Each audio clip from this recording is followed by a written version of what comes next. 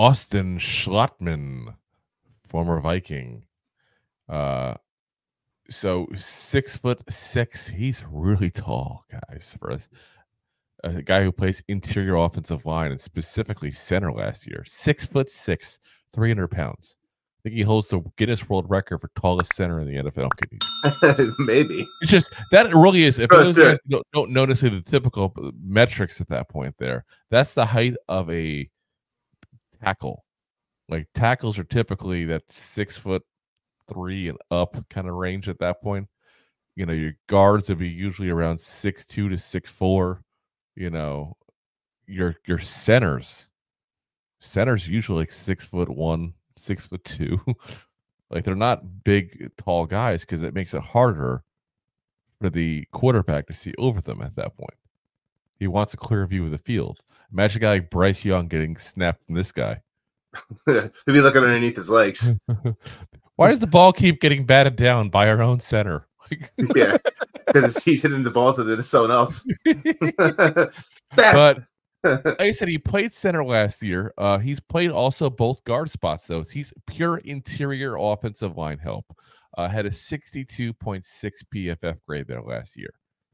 So it's a guy that, again, at the worst case scenario, he's going to be a good depth piece. The best case scenario for him is he's a guy who's going to go ahead and become a starting left guard, maybe, because that's the one position I feel like is really up for grabs. But if, let's say, a certain young center that we'll talk about in a little bit happens to go ahead and struggle, guess who's going to be breathing down his neck?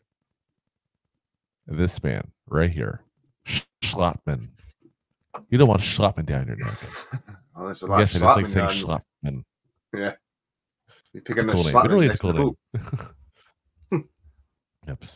But they must have loved in Minnesota too. There's a lot of that's like a Minnesota name. It really is. It really is. Right? Like it's like that's not a Minnesota name. I don't know what is.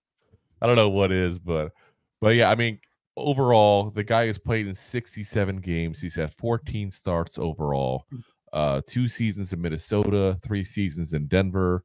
So it's not just that he's played and he's moved around team to team to team. He's been in a couple of places for a couple of years there. He's gotten the chance to start at both places there. So, but he has been a primary backup. So is it realistic to expect him to be a starter here with the Giants? Probably not, unless something goes wrong for us. But is he going to be a good backup in case someone gets hurt like they do every year? Yes.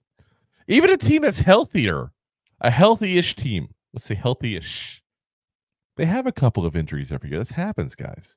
Yeah. And this is the guy who can step in and play. So, like I said, it's a good signing. It was like a zero-risk move at that point. I like it. I'm all for it. I'm here. I'm here for it, man. That's where I'm at. So... Thanks for listening to Two Giant Goofballs, a New York Giants podcast. We appreciate your support. Thanks so much.